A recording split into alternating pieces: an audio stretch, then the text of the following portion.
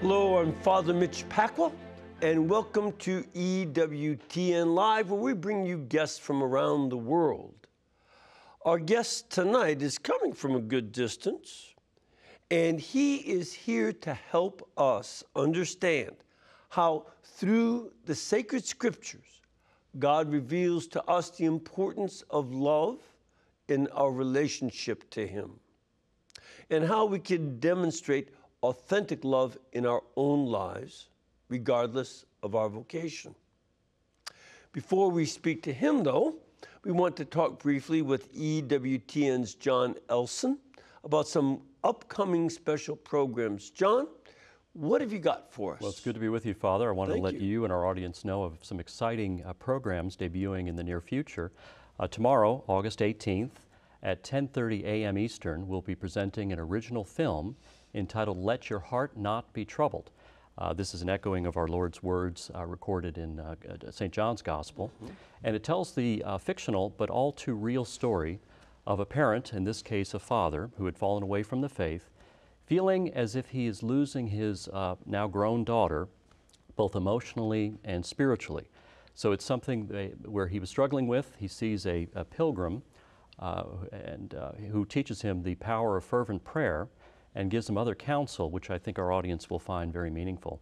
This upcoming Saturday, August 20th at 8 p.m. Eastern, we'll be presenting another special entitled A Place at the Table, African Americans on the Path to Sainthood. We'll be presenting the stories of Pierre Toussaint, Henriette de Lille, Father Augustus Tolton, and many others whose examples are incredible, not only for their faith witness, but for the obstacles they had to overcome in being the incredible apostles and missionaries that they were. Next week, on Friday, August 26th, at 5:30 p.m. Eastern, we'll be presenting a separate special entitled I Forgive with Immaculée Ilibagiza. Our audience may know Immaculate's story, having survived miraculously the Rwandan genocide in 1994. And in this special, which was filmed on location in Rwanda, she tells her own journey through her Catholic faith to forgiveness. We know the incredible importance that forgiveness has in our own salvation, that we pray in our Father, that our Lord exhorts us to forgive 70 times, 7 times. And she, through her faith, as I mentioned, was able to choose to forgive the man who murdered her family and a number of other relatives. So we're very excited to bring that story. We'll also be developing a separate project with Immaculée dedicated to sharing the testimonies of different individuals who, again, through their Catholic faith, have chosen forgiveness. So we're very excited about that. And finally, next week, Saturday, August 27th at 2 p.m. Eastern, we'll be presenting a very interesting story about the Pope's, entitled The Pope's Photographer, Arturo Mari. Arturo Mari was the official papal photographer for decades, and he shares his intimate and very personal reflections about the pontificate and the popes through Pope Pius XII all the way through Pope John Paul II. So it's kind of an inside, very tender look at a man who saw these great leaders of the faith not only through the camera but in person, face to face, in his own private life as well. So it's a beautiful story. And finally, I want to let our audience see some behind-the-scenes, in-production images of a new docudrama that we're just finished filming, entitled Pier Giorgio Frassati to the Top.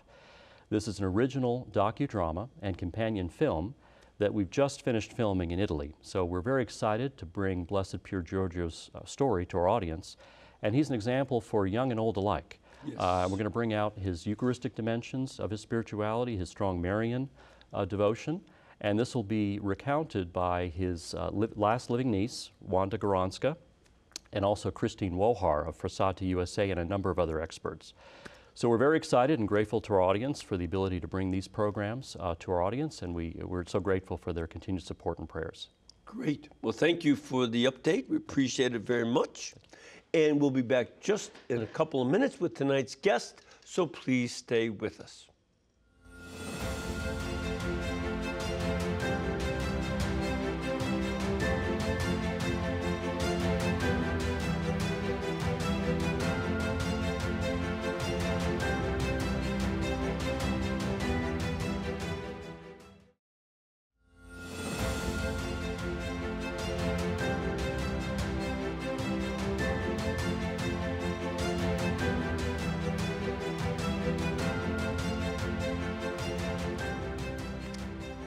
Welcome back. Our guest is a professor of moral theology at the Pontifical University of St. Thomas Aquinas in Rome. And since 2005, he's been the theologian of the papal household. He's also the author of the book, The Mystery of Divine Love. He is joining us from our EWTN studios in Rome, just down the street from the Vatican. So please welcome Father Wojciech Giertych of the Order of Preachers, a Dominican priest. Pochwalony bądź Jezus Chrystus. Na wieki wieków, amen. For those who aren't Polish, this is the standard greeting that one gives a priest when you meet them in Polish. And it's praise be Jesus Christ forever and ever. Sure. Father, it is great to have you back with us. Yes. And you wrote this book, The Mystery of Divine Love. And the first thing that has struck me in reading it is that you spend a great deal of time giving us absolutely wonderful insights, also into faith, and then hope, and then finally you get to love, charity. How is it that you named it after love, but you have so much on faith and hope as well? Well, first of all, in response, I have to say that really I haven't written the book. I spoke it because the book is the recording of a retreat that I gave to a group of ladies outside New York a few years back. Mm-hmm.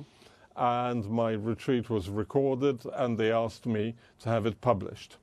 So, but as to the question, the point that you bring up, I think when we discuss the theological virtues, it is a bit like in the study of anatomy.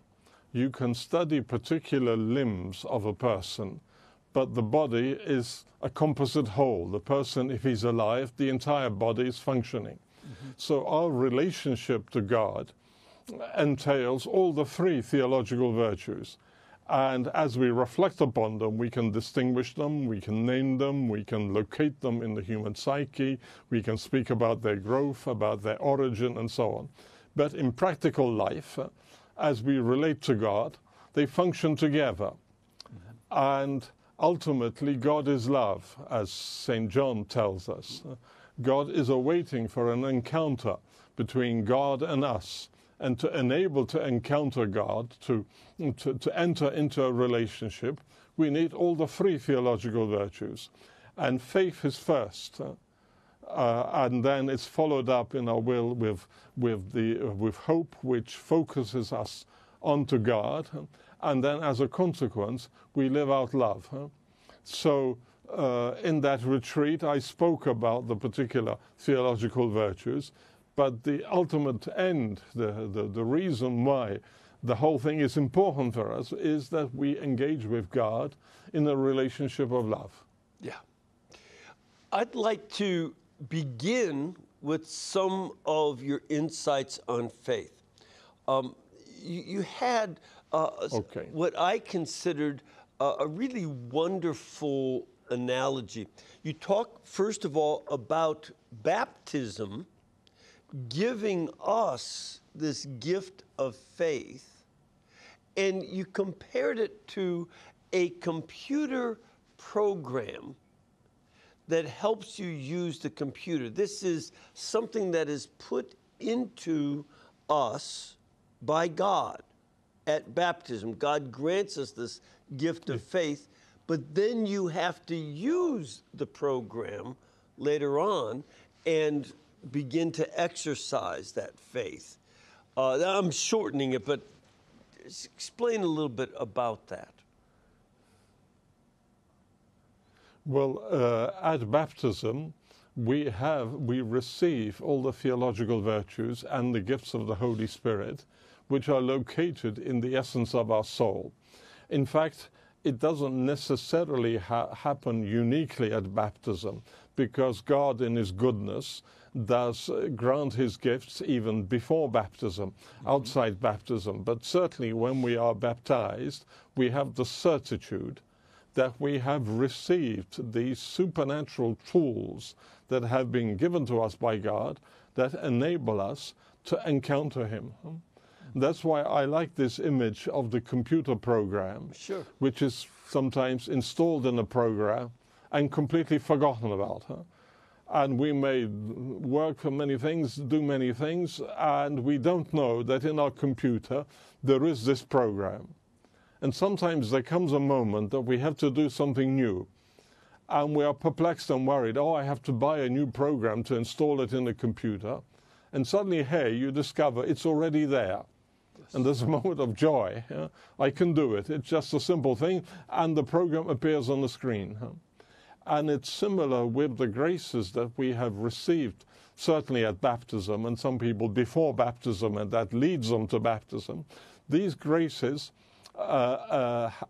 installed in our soul give us the capacity, give us the supernatural habit which enables us to encounter God, to transfer, to cross the great chasm between man and God, between creation and the Creator.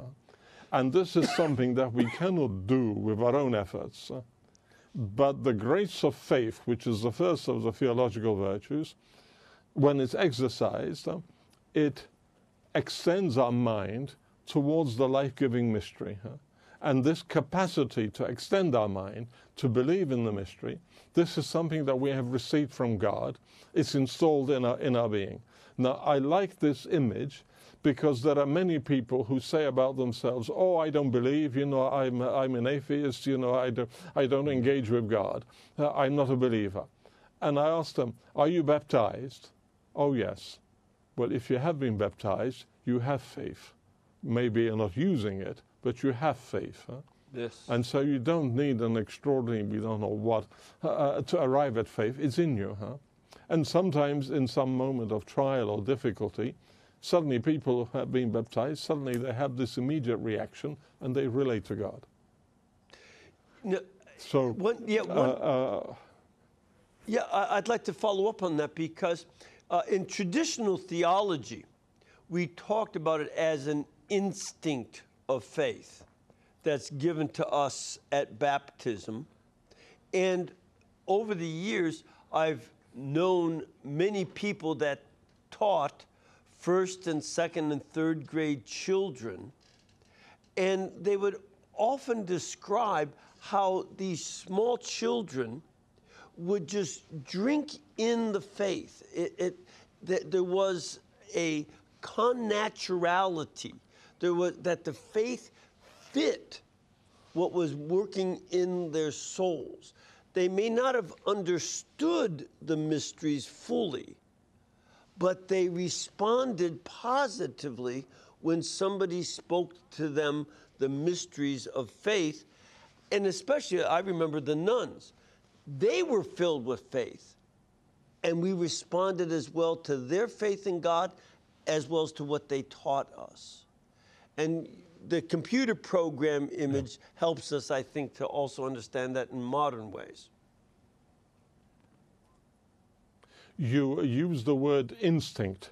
I would say that at baptism, we have the infused virtue, which is the capacity, whereas the instinct, it's the exercise of that capacity.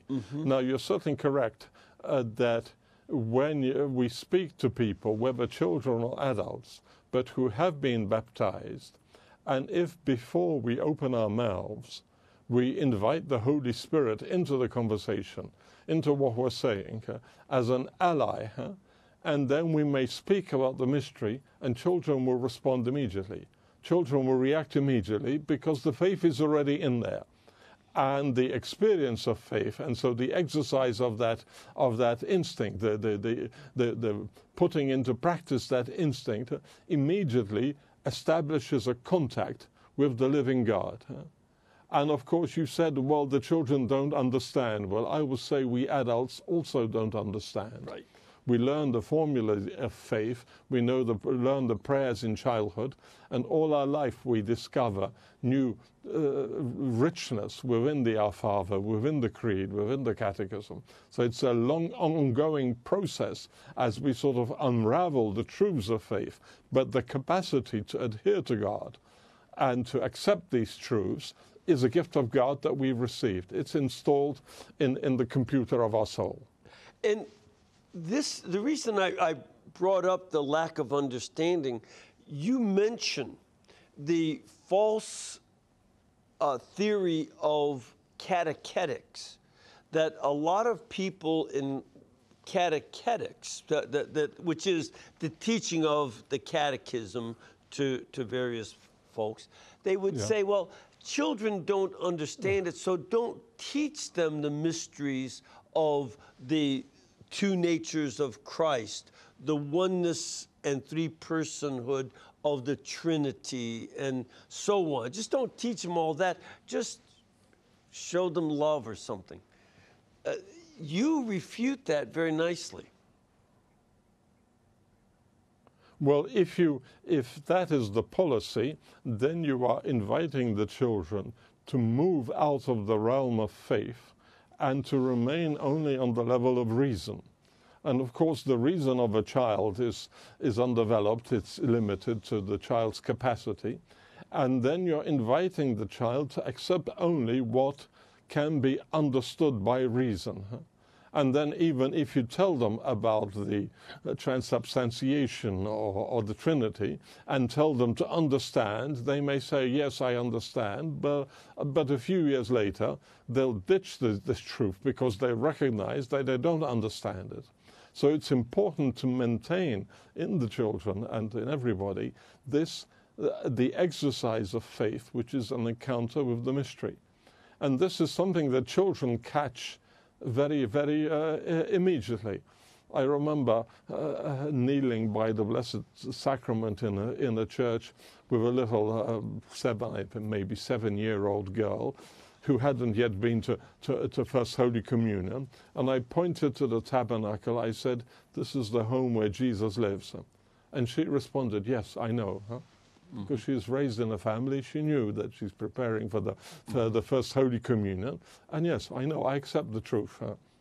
But it's not something that she can explain or understand, and I cannot explain it even.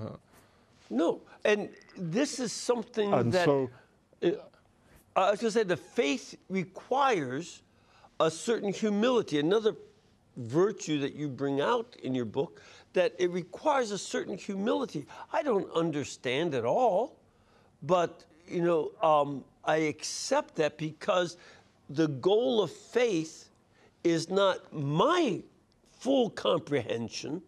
The goal of faith is God himself. God is the focus of our faith. Well, faith basically is the humility of the intellect. Yes. The intellect that accepts that there is something greater. God is greater than the capacity of our mind. And faith is basically the overpowering of our mind by the revealed mystery, by the living God, who is the ultimate focus. And we believe God because of God, because God first has touched us. And this is fundamental. Now, if we drop that and we focus uniquely on reason, then we start scanning the truths of faith to make them comprehensible, to make them fit our own ideas, our own culture, and so on. And constantly, then we fall out of faith, and we don't then perceive the importance of engaging with the living God, who is always mysterious. There's an analogy that struck me when I was studying philosophy back. I took summer program in New York City. And when I wasn't studying, I took advantage of living in the city. So I asked a man, how do I get to Manhattan from the Bronx where I was living? And his response was, why do you want to go to Manhattan? Everything's here in the Bronx. You don't need to go to Manhattan. And I said, that's an image to me of the smallness of mind. I mean, Bronx was great, but it didn't have the Metropolitan Museum of Art or the Metropolitan Opera and a few other things. You know, it's that there is something beyond our little experience. And we have to have the humility to go seek it out. And there is this temptation of holding on to our self-sufficiency and not accepting, you know, the fact that God is leading us beyond.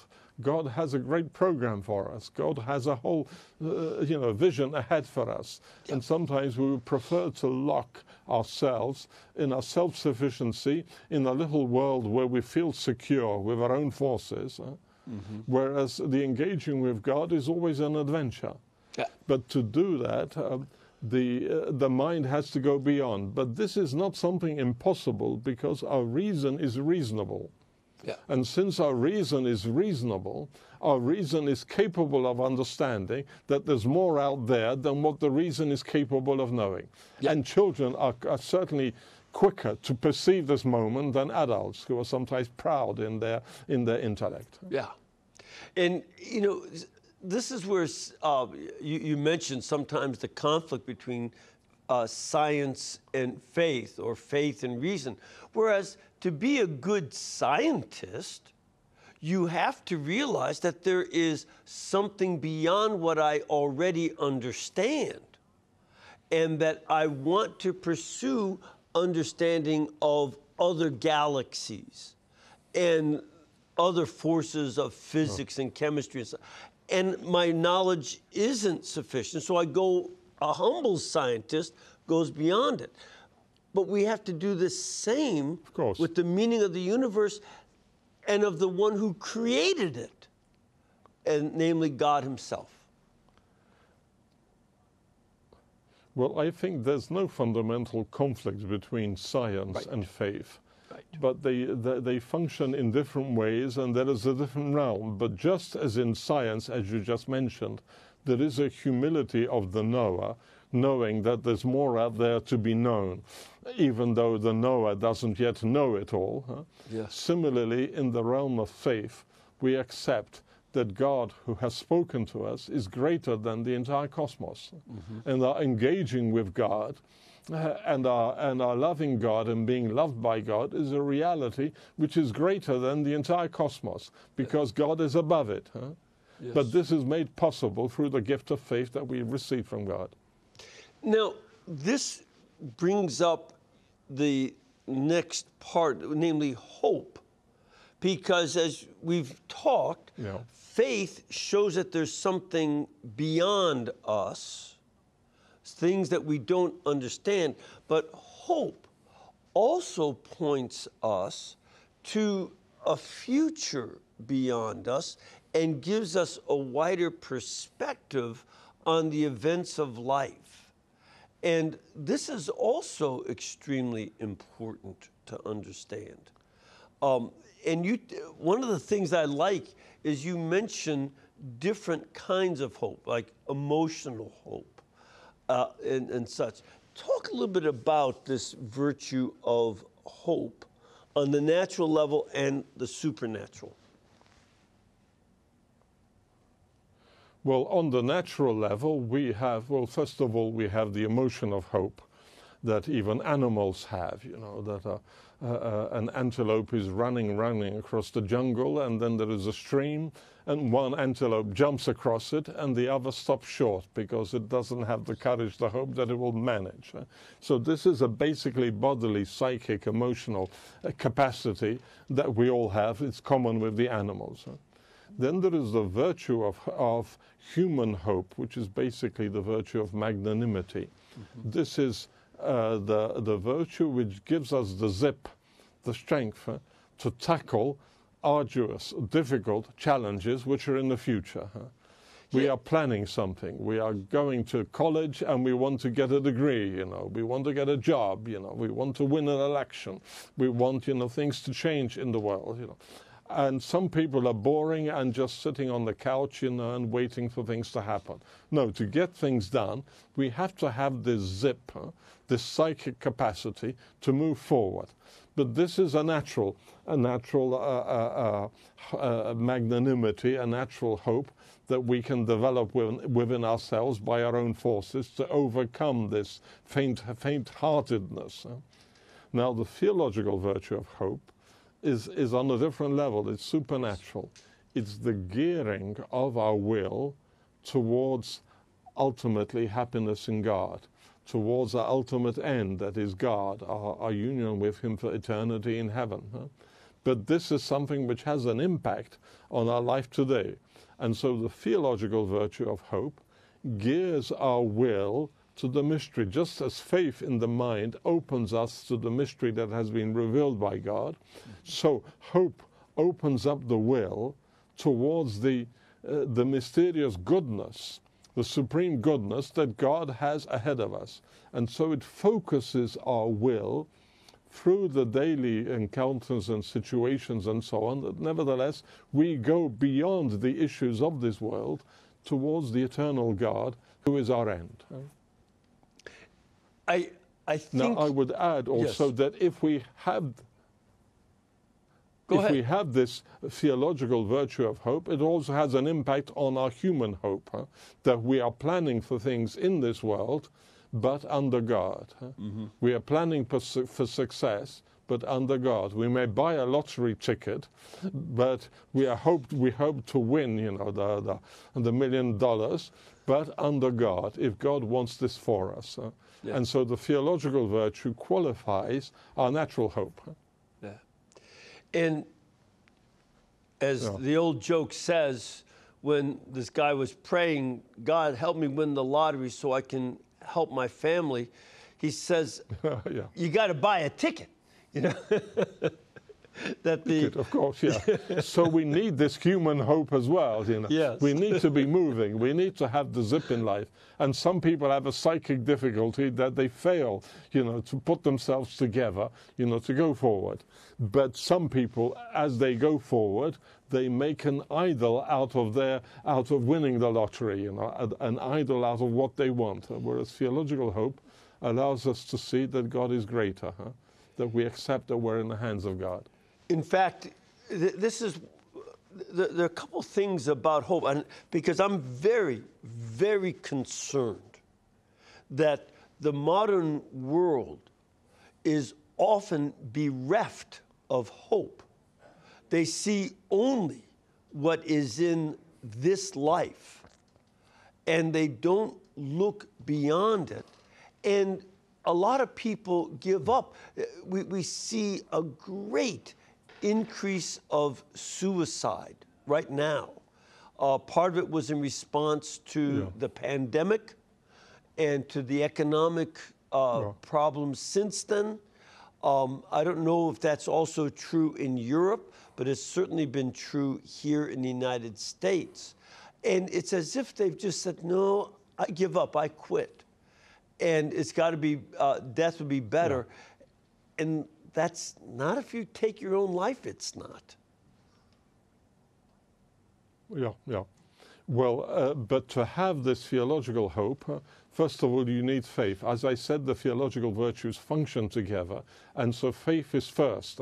We need to work on our relationship with God through prayer, that we put ourselves in the hands of God. But then as a result, hope grows and allows us to hook ourselves onto God. One of the common images of the theological virtue of hope is an anchor that we can hook onto, a solid rock, you know, that we are in the hands of God.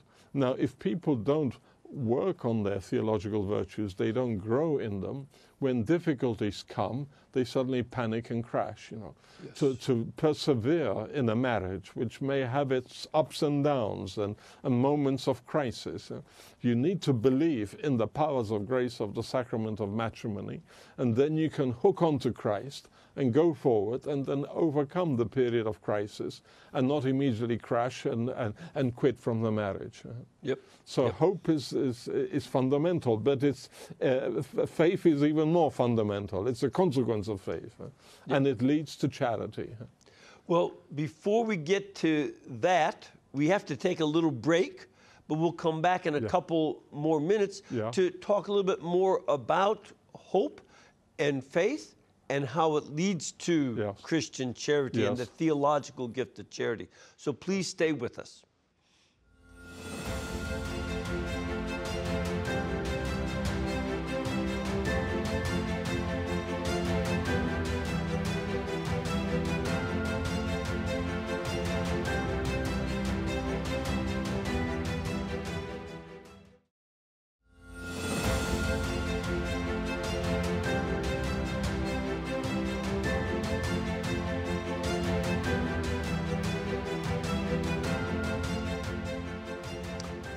All right, we are speaking with Father Wojciech Giertych of the Order of Preachers, a Dominican father who is working in Rome. He's teaching at the Dominican University in Rome and teaching moral theology, as well as being theologian to the papal household. And he's written a book called The Mystery of Divine Love. And I really have enjoyed it, enjoyed reading it. And I would urge you all to take a look at some of his reflections on faith and hope, but particularly, of course, as from the title, God's love. You can get this book at EWTNRC.com, where it is item number 82750, 82750. And Father Giertych, couple things I mentioned earlier, that there is a lack of hope in our society. I think that leads not only to a lot of suicide, but also some of the nihilism, the experience that nothing means anything, there's nothing in the future. Sometimes people in political forces just become destructive. They tear down, with their only hope being that they can refashion society according to their own image. But they don't have hope about what exists. And that's on the human level. Whereas God's hope, that has Him as a goal and has life, eternal life with God and eternal happiness with God as its goal, that is able to sustain martyrs, people who are in persecution, people who are suffering through all kinds of terrible circumstances. It sustains them through these terrible problems in a way that oftentimes the very wealthy have no hope for. And that's because God gives the greater perspective of goal than human life can give. Well, yes, there is also a social and a historical dimension to the theological virtue of hope, in the sense that it leads us out towards the living God. Mm-hmm. Now, it's the difficulty may be not only in dramatic situations with persecutions and wars and great dramas, mm-hmm. but the difficulty may appear in even a simple life, where somebody has a project, has an idea for his life, he goes forward, and things turn out differently. And it's important to accept the theological virtue of hope, which basically tells us that God is in charge. And so we don't need to panic when things are not working out as we would like to. Of course, we need this human hope, this magnanimity, which gives us the zip to go forward. But at the same time, we need to accept that God is writing straight on crooked lines of human lives. And so we may have a certain project, we may want to attain something, but then things don't turn out as we had planned. But afterwards, as we see, they turn out even better. And so it's important to accept, that in the face of these great challenges and wars and economic crises and COVID and whatever, that God is in charge, that God is showing us a new dimension which probably we would have never seen had not these difficulties not come. So the theological virtue helps us to deal with these challenges. One of the ironies of Christian hope is that while it is focused on God himself, that the goal of our hope is to live with God for all eternity in heaven. And sometimes secular people say, well, all you care about is heaven. But the irony to me is that it's people who believe that they will and hope to be with God forever who invented the concept and reality of the hospital. That was a Catholic institution, going back to St. Cyprian and St. John Chrysostom. The university, which goes back to University of Paris, and eventually the Dominicans are part of that. The mental institution, and all kinds of, the orphanage, and service to the poor, and the building of beautiful churches. People who believed in heaven accomplished all of these great insights here on earth because they saw it in the view of hope for God, and that motivated them to do these other tremendous great things. Well, the theological virtue of hope doesn't mean that we are just passively sitting in the waiting room outside heaven. Right. Hope gives us,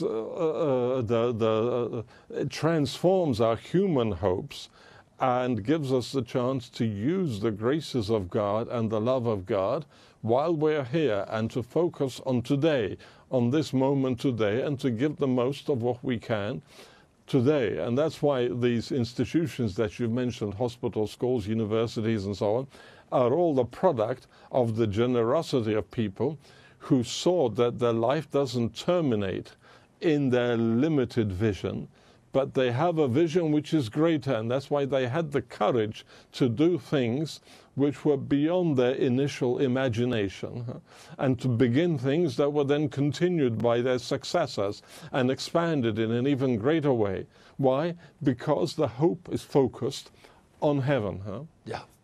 On being with God, but we begin living the being with God here on earth, here in this world, And this leads me to the next virtue, namely love. That having faith in God, where we believe him and believe in him, and we have hope for eternity, these both motivate us to cooperate with the grace of love. And you bring out well that love is a grace from God. It's not my effort. It's a grace from God with which I cooperate. And God's love is first, and he transforms my love. Address a bit more about the virtue of love. Well, this is phenomenal, that we can engage with God, we can love God, and then we can love ourselves and our neighbors with the divine love that has been imparted to us. God is love, and God wants to give himself. There's more joy in giving than in receiving. And this is not only a moral injunction to us, but this is something which tells us about God himself. God finds great joy in giving. And so God imparts us his love, and then we can love people with that divine love. This is something that we can love God, and we can love them people with that divine love. This is something that the ancient philosophers like Aristotle never imagined, that we can love God, that we can enter into a relationship with God. And this has an impact not only on eternity, but now. And as we speak about eternity, we shouldn't think that things will be boring in heaven, because eternity is not just a longer extension of time. Eternity means an immediate grasping of everything. God lives in eternity, but he is the Alpha and the Omega, the beginning and the end. You know, God encompasses the wholeness of time. And so, being in heaven, we will love with this divine love, which encompasses all the inhabitants of heaven and earth, all in one go. But as we live now on this earth, we can live out this divine charity, which is a supernatural love, which is much greater than the affective, emotional, erotic love that we experience, that we feel, because it elevates our love to a much higher level, that of the love of God. And it's important, I'll never forget something that C.S. Lewis had written in commenting on that line in the first epistle of St. John chapter 4, where it says, God is love. If there is not the Trinity of persons, the Father, Son, and Holy Spirit, then God's love would be more like a sweet, sticky, but bland tapioca pudding in the sky. It would just be something vague. Whereas when we understand what God has revealed about himself, that he is Father, eternal Son, and eternal Holy Spirit, it's three persons in a constant perichoresis, this dancing of self-gift, this movement where they're giving themselves to each other, and they invite us into that gift. This is a very important element of the gift of God's love to us. There is another erroneous perception of God if we do not perceive the Trinity that has been revealed to us. The deist understanding of God, which was very common in the 18th century, was the idea that God is the initial watchmaker, and that God created the world and then turned on the alarm clock for the end of time and went to sleep. And so God, who ignores us and doesn't care about us. So this is a completely false image, contrary to what we know from Revelation. Right. We know from Revelation that there is this internal dynamic between the three divine persons, and we are called to engage in this. St. Paul says in the epistle to the Ephesians that God chose us before the creation of the world. So before the creation of the cosmos, and before the sin of Adam, and before our own sins, God chose each one of us and predestined us to be the adopted children of God. So our ultimate end is not just being born all eternity in heaven, but to live out this relationship with the loving God. And this is something that we can begin now. And those are the children of God who are led by the Holy Spirit, who are attentive to the suggestions of the Holy Spirit, and who react creatively, generously, to this movement of divine love that they receive. And so charity, this divine love, is the only reality of heaven that we can experience while we are here on earth. As we love one another and we love God with this divine love, we already have one leg in heaven. And this changes the way we relate to people. See, that's one of the key things, that the love of God is not something that I say, well, like St. John wrote, if you say that you love God but don't love your brother that you can see, you're a liar. You know, that the love that God pours out upon us also means that I pour out myself to the people around me. But it is that same love that we have received from God which enables us to love others. Yes. Now, sometimes people think there is a sort of a contradiction or a rivalry here. Yes. There's no rivalry, because as we love God, we love those who are the friends of God. If I have a friend with whom I studied years back, okay, he has now 5 children, 5 daughters and a number of grandchildren. My relationship to his daughters and to his grandchildren is different from my relationship to people generally, to children generally. They are special to me. Why? Because they are the children and grandchildren of my friend. So if I love God, I love also the friends of God.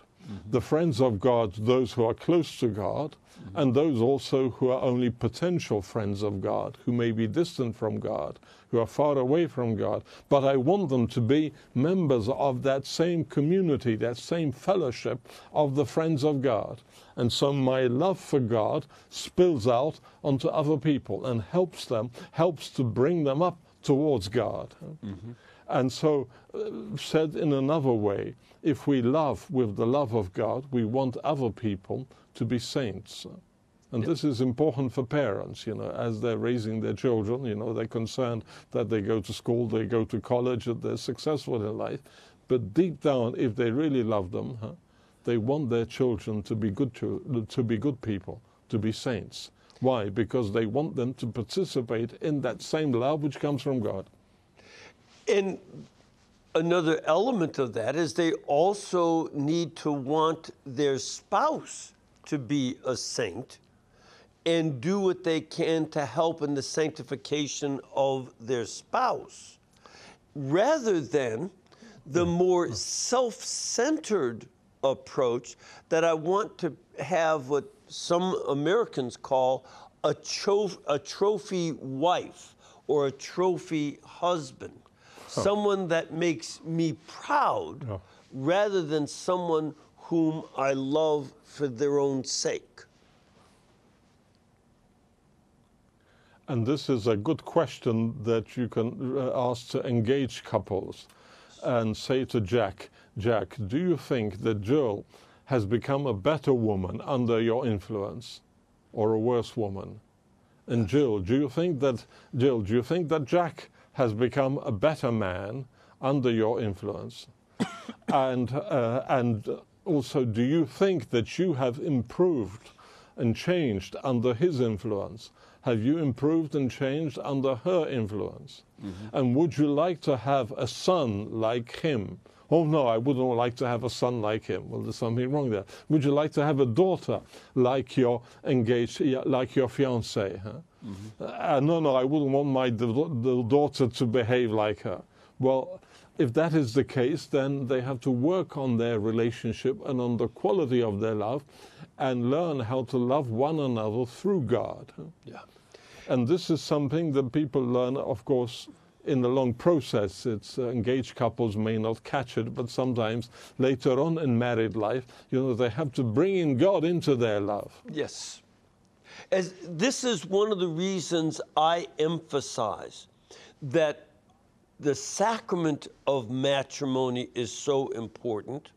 Celebrating matrimony in church rather than in a romantic scene at the beach or in the woods.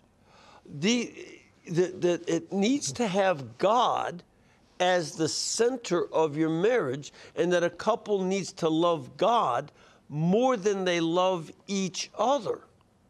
Because if they love each other ahead of God, they will expect each other to be as good as God.